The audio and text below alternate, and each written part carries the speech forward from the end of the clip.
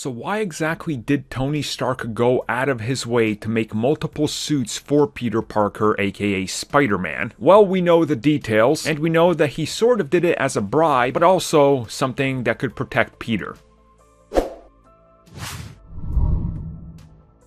Spider-Man in the MCU is certainly going to see his fair share of mentors, starting with Tony Stark, then of course having Nick Fury aka Talos, and next up Doctor Strange. He's definitely going all over the place and fighting multiple villains from what seems like multiple realities. Now when it came to the Proto suit, we know that Peter built that himself. The subsequent suits he would get after that, including the red and blue one, and of course the Iron Spider, were made with Stark tech, and Peter Parker sort of had them handed to him, if you will. Now in Avengers Infinity War, we see that it's a very good thing that Tony had the Iron Spider suit ready, or Peter would more or less have died up on that spaceship going into space. Now, why exactly did Tony decide to build this suit for Peter? Well, we have the details, and as it turns out, Tony was looking for how to make this job safer for this teenager. So the spider legs, or the additional legs on the Iron Spider suit, were added on as a safety precaution and a safety measure because of huge falls and being able to have those controlled by an AI as a sort of, let me try to help this kid so he doesn't get hurt. Hence why the suit also has features that are a part of it that can let the AI take over and fight for him, just in case he gets overwhelmed. And the legs that are also on the suit are a safety mechanism just in case Peter falls, because they will be able to lessen the blow and protect him, which again we see used multiple times. Now Tony also wanted to have a suit to present to Peter